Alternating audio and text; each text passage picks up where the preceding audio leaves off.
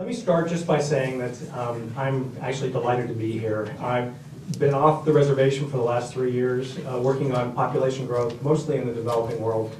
And it's great to come back and see so many old familiar friends and faces and names, and I hope soon to return to my beloved ocean. I wanted to start, if I could, by plugging this book, Escape from the Ivory Tower. It's by Nancy Barron. It covers pretty much everything you need to know how to communicate your science. She's parked at NCEAS, and there's a whole NCEAS crowd here, I'm sure you know her.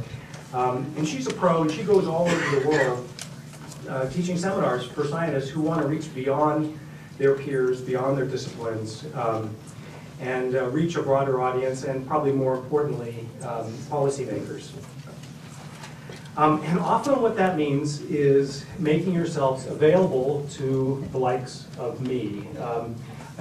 Newspapers, magazines, television reporters, the dreaded mass media, the mainstream media, if you will.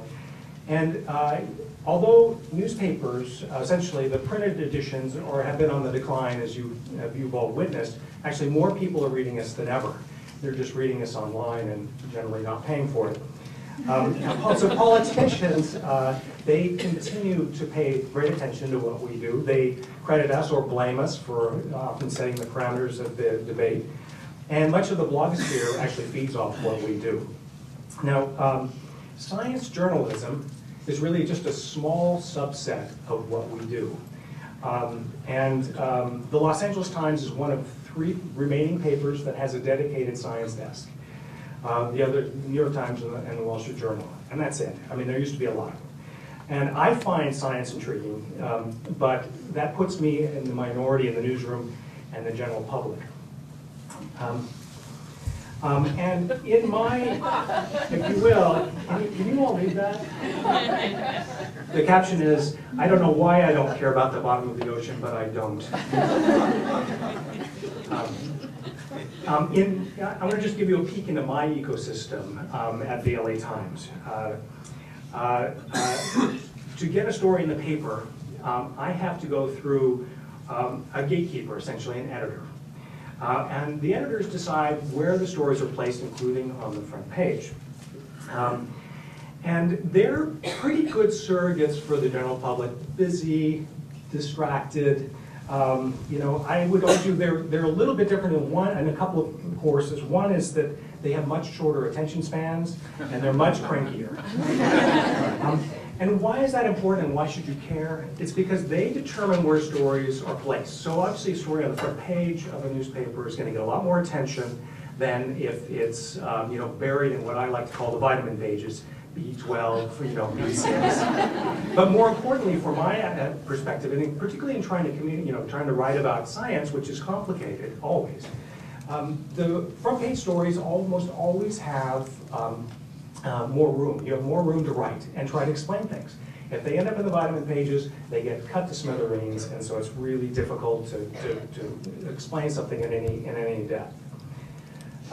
So now, generally, we think that we're actually very different, that scientists and journalists, from different planets, and we certainly work in very different time scales. And now, can you all read this, this cartoon here? But here you have a news crew on a daily deadline with a bench scientist who's come back in a year or 2, right? Now, I've been personally lucky to specialize.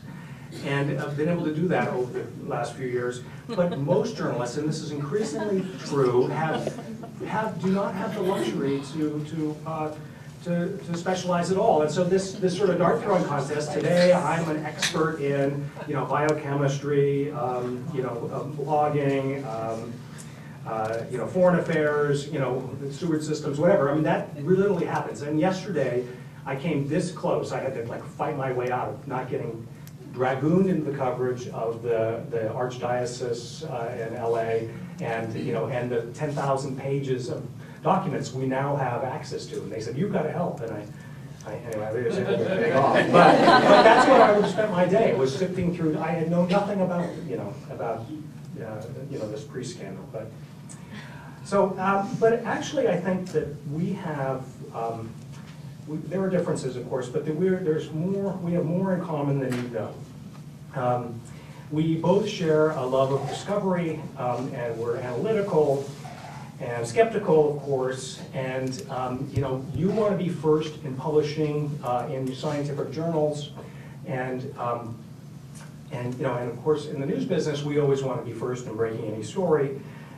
We're both highly independent and prize ourselves in that, much to the chagrin of our bosses very often. And the other thing we have in common was evident last night, and I was there to take note of this, and you know who you are.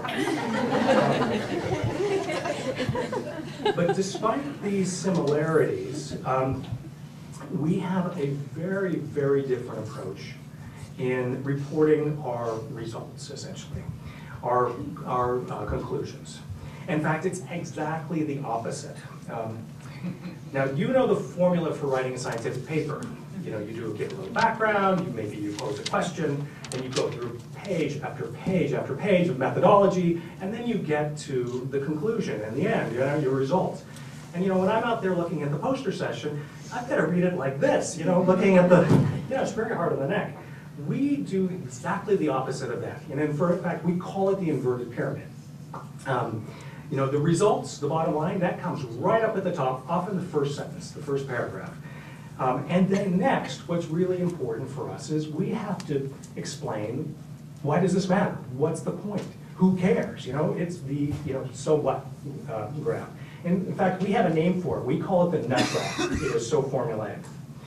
And it's, and then if we have room, we'll put in the supporting material at the bottom. And you never know, especially if they end up in the vitamin pages, we have to cut some of that supporting material. So we want to get the news out there, the point of it, and then hopefully be able to back it up.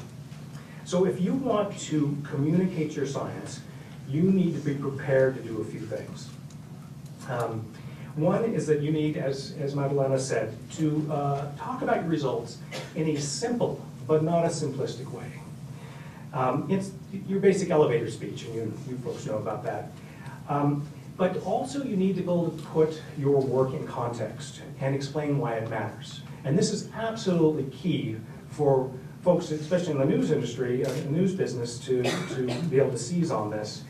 And then there's also, so it's the so what question. And then there's something extra. And this is the intangible that's always a little tricky. We need your help, basically, to sell stories to our gatekeeping editors. We're not in the education business. We don't write textbooks, right? We tell stories. And what turns it into a story, varies. And it varies in every situation.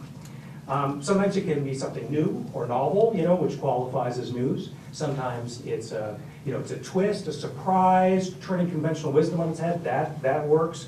Sometimes there's action, drama, compelling characters.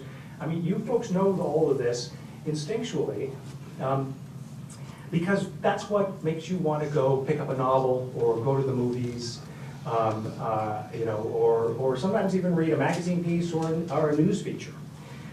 And this idea of compelling characters is really key. This is, if I leave you with one idea, it's that that our species is really interested. We're interested in ourselves. We're curious about each other. And so you need to shed your inhibitions, lose your fear, and be ready to come forward, and be a part of the story and sharing what your science is about. Science can be dull, I'm sorry to say. So we need to feel your passion. We need to understand your motivation. We need to see your enthusiasm, to help carry that story along and sell it to editors. Now, I would argue that you folks in this room actually have a secret weapon that most scientists don't have. You've got it easy. We love marine mammals. We look into their eyes. We anthropomorphize them. Even when they're fat and ugly, they're cute, if only body fat and extra, hair on our bodies look so good. I find people are willing to go great distances and pay, good money to swim with dolphins and manatees, and rub noses with a gray whale, and you folks get to work with these animals, or at least study them and get close to them. Here's one of my favorites, Dave Jessup, mad dogging one of his longtime friends. And even when things go wrong, terribly wrong, like one of the blue whales that was struck by I'm getting the sign here, getting stuck in the shipping lane, struck in a shipping lane in Santa Barbara Channel. We cannot help ourselves, but want to know what's going on. Essentially, this turned into kind of what I would call a crime scene, with the yellow fluttering tape, people were crowding around. And, those of you who do forensic work to solve this crime, we find this fascinating. And I'm going to embarrass Frances Gullen, who just left for the airport because she can take it. But, when Frances, has had some hard time getting up on a slimy whale, she improvises, right? This is not kind of typical office behavior. We find this captivating. Right? So if you really want to communicate, and it's very annoying when you're in the middle of collecting data, when you're trying to figure things out, to feel like a microphone shoved in your face and such. And we know you don't know all the answers, but you know the background, you know the patterns, and you can share, you can help us figure things out. And so if you really want to communicate to a broader audience, I think you need to be open to letting journalists tag along, to exploit those opportunities when they come up, and to show people what they know and what you know and what's really happening. And it's much more powerful to draw in the public rather than saying, well, come back in 2 years when we publish that scientific paper. Now, if I have time, I'm going to just run a really quick two-minute video. Is that okay? And then there's going to be a pop quiz, okay? So here we go. This is to show what I New Schwander, the sea lion, keeps getting lost, and the staff at the Marine Mammal Center in Sausalito thinks they know why. She was first discovered comatose under a pier in Avila Beach. Treated and released, she was found a week later far from the ocean in Sacramento. A new type of toxic algae has emerged on the West Coast that produces domoic acid. And as it works its way up the food chain, the neurotoxin is causing mass die-offs of marine mammals. It also damages the brain's frontal lobe, and that's why veterinarian Frances Gullen has brought New Schwander to Raytel Medical Imaging in San Francisco. An MRI will reveal just how much damage this neurotoxin has done. The brain scans confirm her suspicions. Us non-neuroradiologists think she's got a little hippocampus. We're becoming experts. Domoic acid causes nerve cells in the hippocampus to continuously fire impulses until they burn out and die. It's a cascading effect that produces seizures and abnormal behavior. Sea lions and other marine mammals are often referred to as the sentinels of ocean and human health. The sentinels are telling us something is wrong in the ocean. In the last decade, marine mammal stranding spiked along with a number of harmful algae blooms in coastal waters. Since 1998, the 5 marine mammal rehabilitation centers in California have been overwhelmed with cases of neurotoxin poisonings. And it's forcing people like Gullen to make decisions about which patients can be saved and which ones can't. The prognosis doesn't look good. I mean, I'm convinced that she looks terrible, but and she's already gone up to Sacramento once. Right. Like, how much do you make her go through? I think the sensible thing to do is to euthanize her. I'm okay with it. I am too. I mean,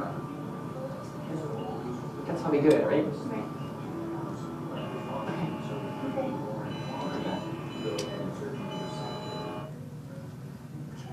15 cc's of sodium pentobarbital, and New Schwander's suffering is over. One last exhale. And the sea lion's heart flutters and stops. Another victim, another warning sign that something in our oceans has gone grievously wrong.